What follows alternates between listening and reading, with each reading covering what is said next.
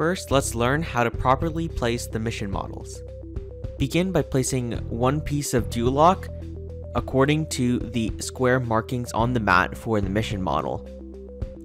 Next, place a second piece of duolock face down on each of the duolocks that you placed so that the sticky part of the duolock faces upwards. The final step is to align the mission model that you want to place according to the markings on the field, and make sure that you press down until you hear a clicking sound indicating that the duolock has been pressed in. Additionally, make sure that when you press down on the mission model, you're pressing near the base of the mission model as to avoid damaging the mission model when you place it on the field. Now let's take a look at how to place some of the mission models that do not use duolock. Here's an example with the platooning truck. Notice the 3 lines that are on the field indicating the position of the tires. Here is an additional example with the chicken. Notice the alignment for the tail must be facing south for this mission. Now let's learn how to set up the field before a match.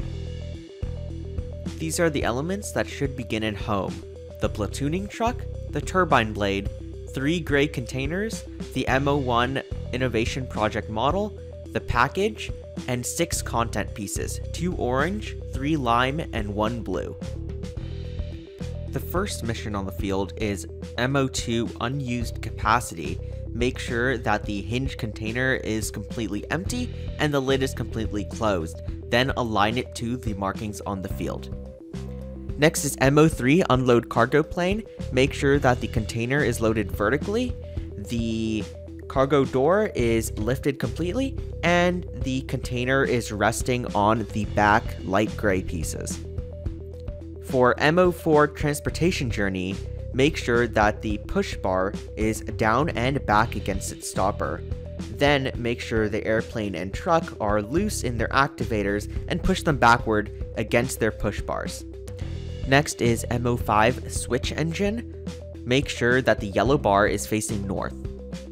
For MO6 Accident Avoidance, be sure that the black frame and yellow panel are both facing vertically.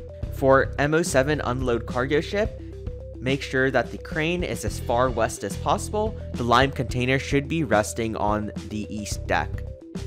For MO8 Airdrop, move the yellow lever all the way to the west and load the food package onto the yellow axle on the front of the helicopter.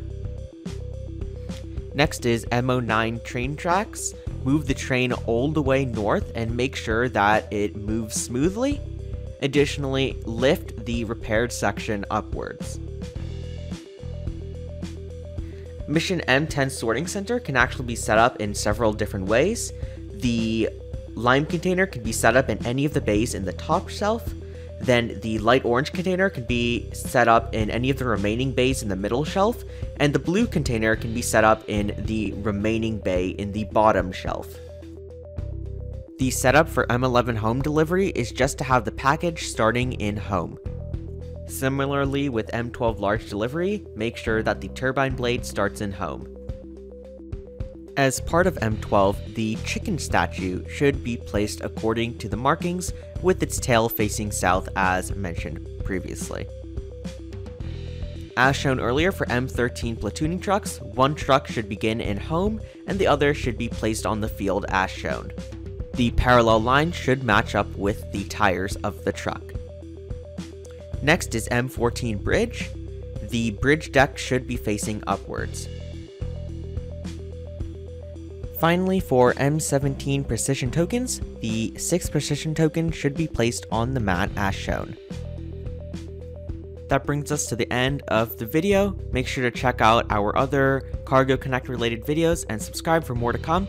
Also check out ev3lessons.com, primelessons.org, and flotutorials.com for programming and First LEGO League related resources.